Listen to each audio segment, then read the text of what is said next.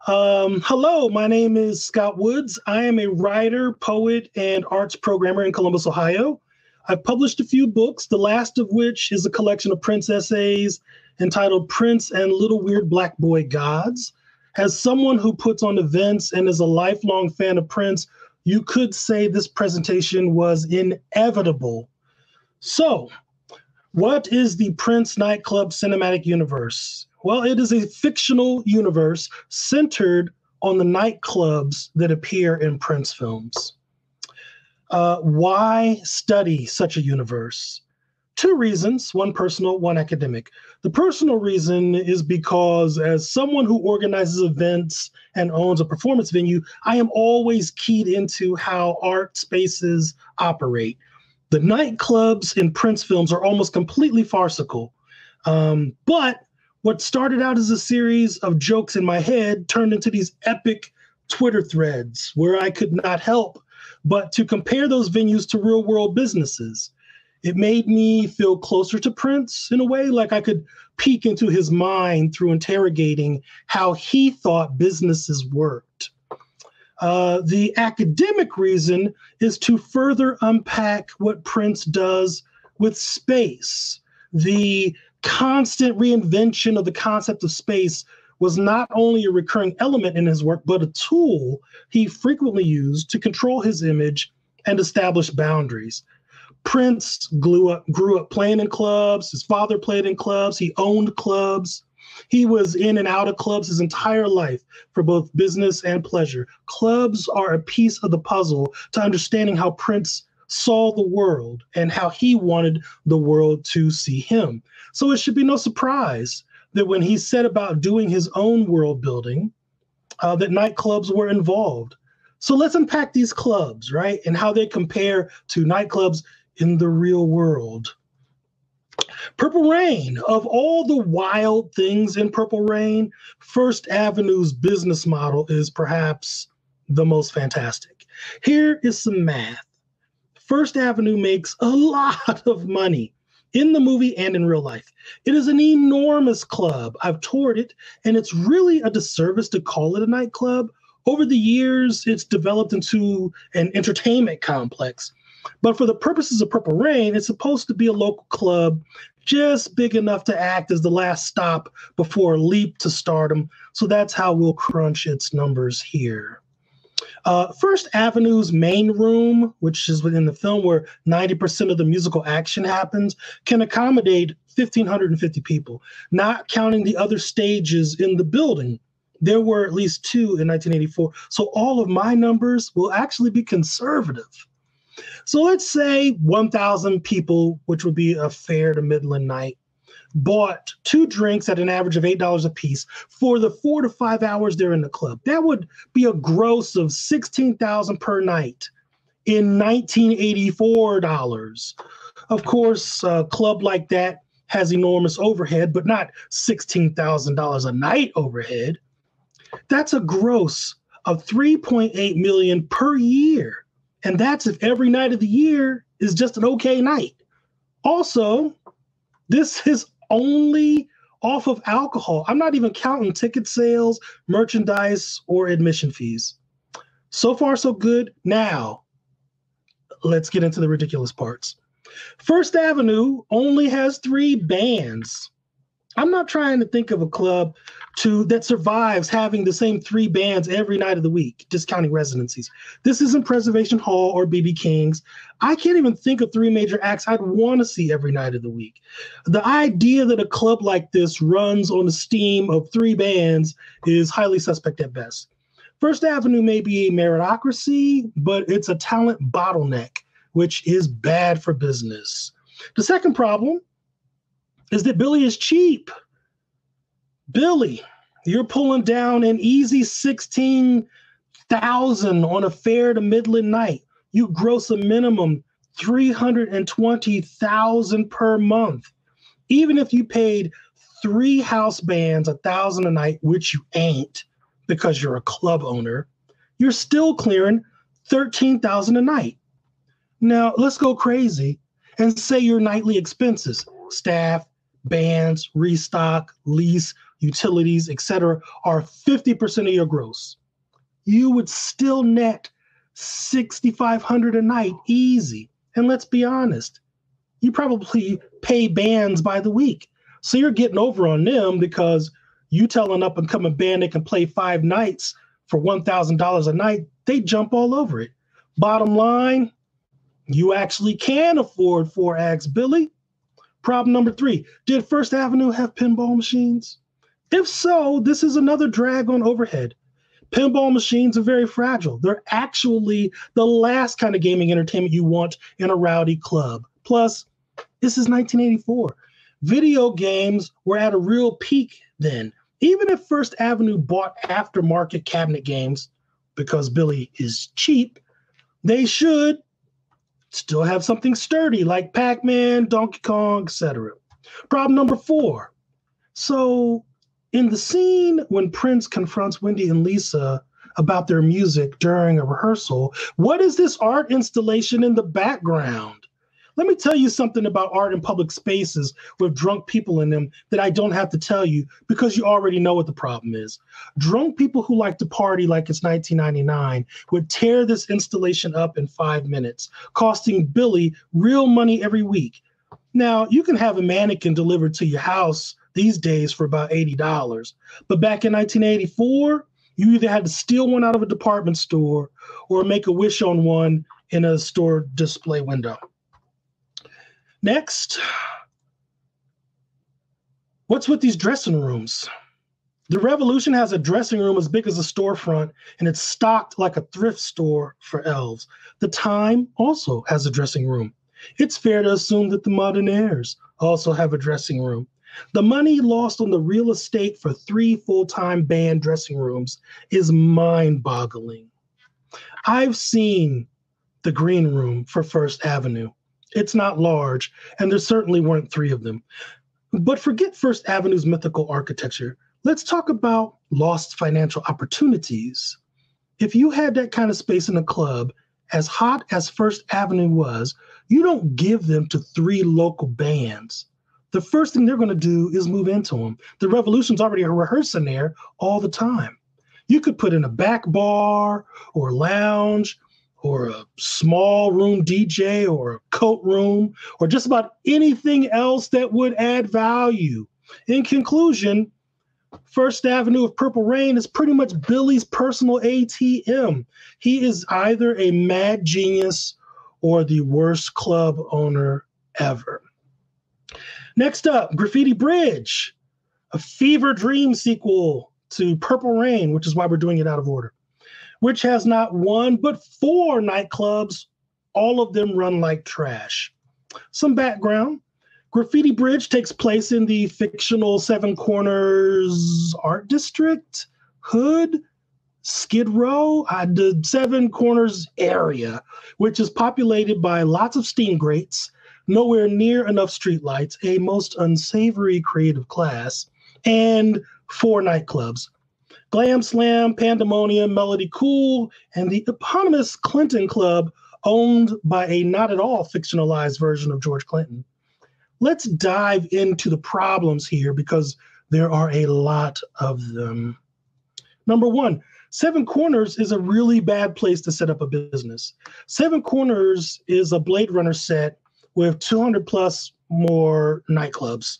The only other notable business is a law office that, despite all of the crime in the area, is never open.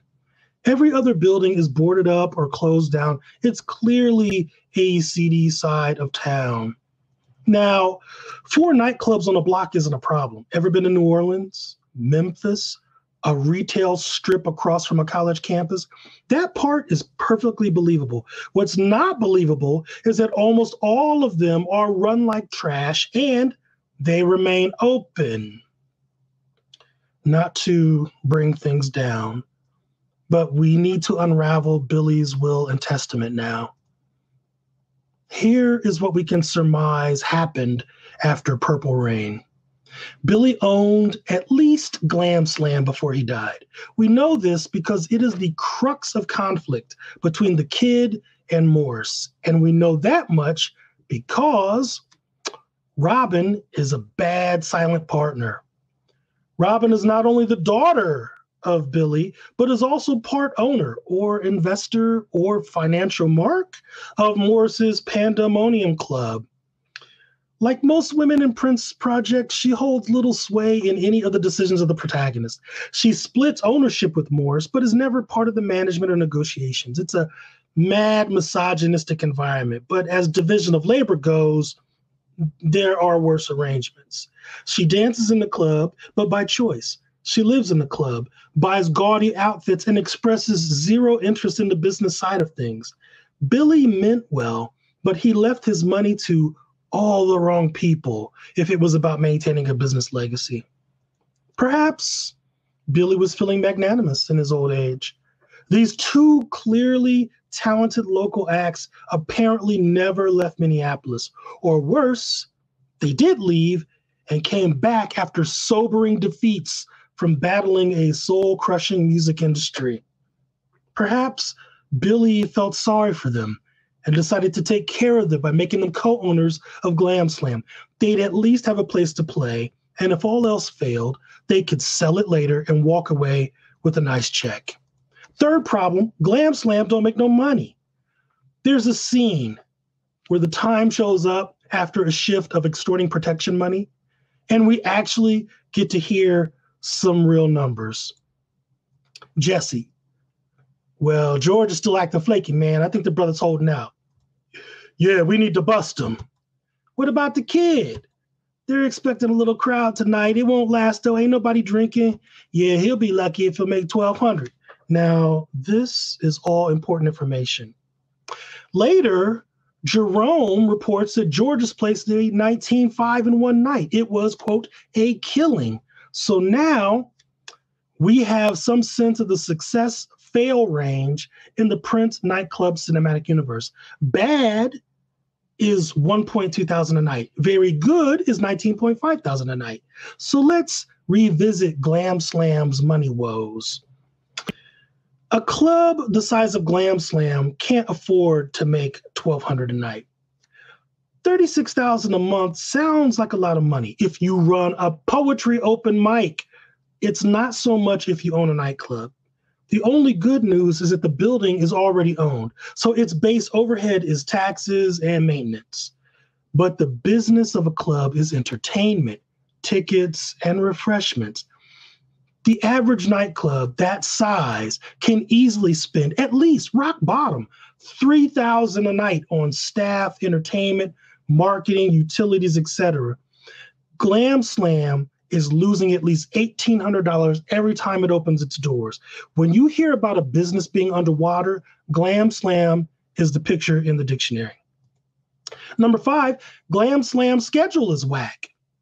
One of the pitfalls of clubs is that because live entertainment rotates, it can be hard to nail down a consistent experience.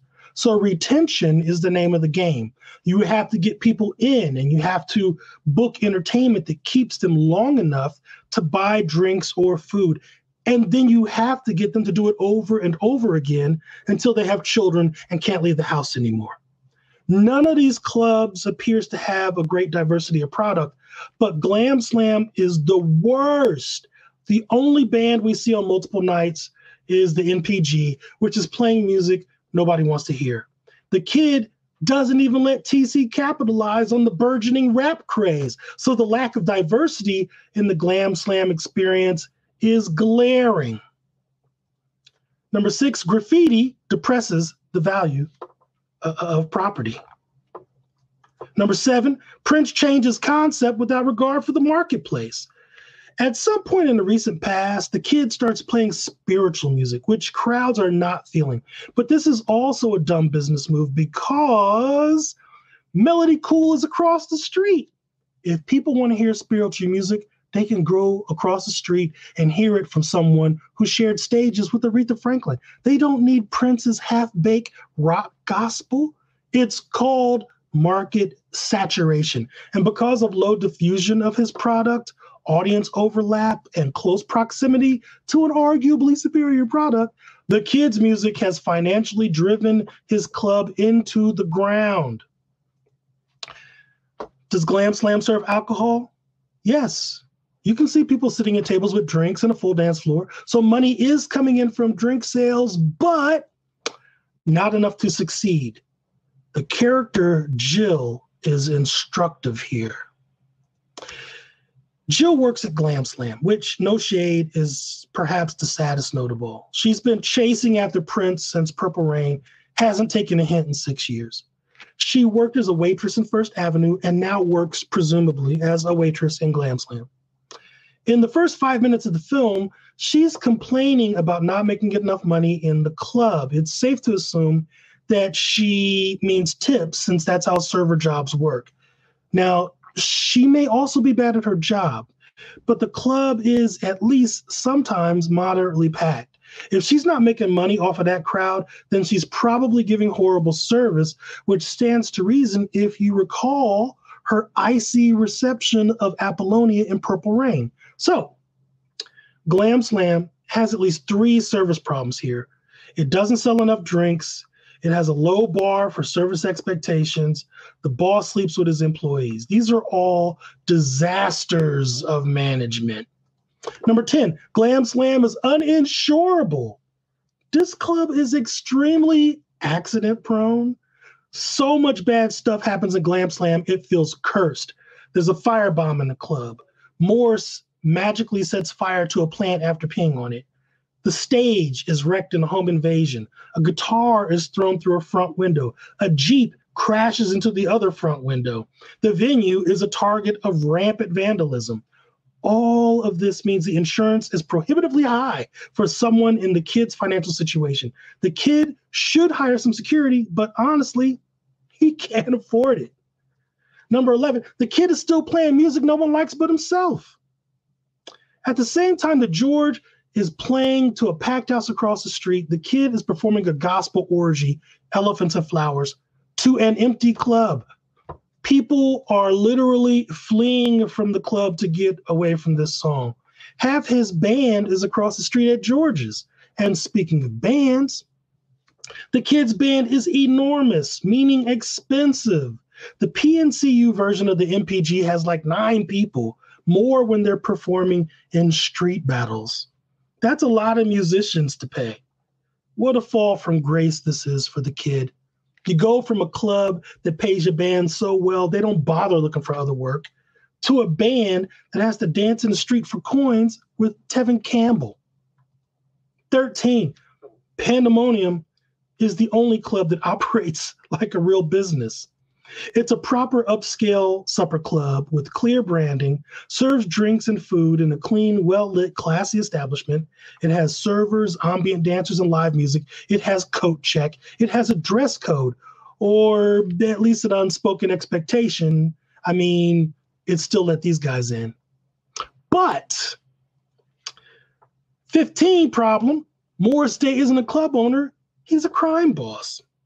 The Time in Graffiti Bridge isn't a band so much as a criminal enterprise that knows how to play instruments. Morse extorts the businesses around him. He disturbs the peace on other people's stages. He pays off the mayor to keep police out of the Seven Corners area. He slips Mickeys into women's drinks. All illegal activities. When asked about a raise for the band by bass player / extortionist Terry Lewis, Morris's idea of labor negotiations is challenging Terry to a hot chili pepper eating contest. I'm not sure how that settles things for the other 5 grown men with bills to pay, but whatever. This is the kind of business you practice when business isn't the order of the day. The Time is the mafia, inflicting violence and threat of harm whenever the spread is challenged. If Morris were a proper businessman, he would have just bought Glam Slam like a proper gentrifier. In closing, Graffiti Bridge is a complete and utter rock fantasy. But let's be clear, the nightclubs in Graffiti Bridge break 9 out of 10 Biggie Smalls crack commandments, which brings us to our last nightclub, Under the Cherry Moon. Boom. Under the Cherry Moon came out in 1986, 2 years after Purple Rain, to horrible reviews and abysmal box office. It tanked on every front except album sales. This was a crime. There is a lot to commend about this film. It subverts most of the ways in which we have come to know Prince through Purple Rain. Purple, naked, egomaniacal, abusive, never really in control, childlike, and it replaces it with a suave, calculating player. The failure is also, and perhaps most unfortunate, because out of Prince's films before or after, this is the one that presents Prince most like a normal person. He is funny, coy, vulnerable, drunk, and black as hell. Anyhow, let's get down to business, or rather the business of nightclubs. The story takes place along the French Riviera between Antibes and Nice. It's historically a resort area for royalty. The whole coastline is balling out of control. High tourism, many festivals year-round. The club in question is the historic and uber-swank Hôtel du Cap Edenrock. This place is so baller, it didn't even accept credit cards until 2006. So, was the club and Under the Cherry Moon a realistic portrayal of the kind of venues we've been interrogating? The answer is a resounding yes. Hôtel du Cap is 100% as high-end in real life as portrayed in Cherry Moon. I don't think they even did any set design except add some sheer curtains. There is no high-end cap here. The lowest budget thing in the joint is Prince and Tricky. So that's all I have time to break down, and I still went a little over time. In the full version of this presentation, I'd answer some other key questions like, did Prince save any money by living under the stage in Glam Slam? How much money was Mary Sharon worth in Cherry Moon? How many times has Prince allowed himself to be seen eating on a film? But time prevents me from pressing on. Thank you for hanging out. Thank you, D'Angela, for the invitation. And everyone else, please enjoy the rest of the symposium.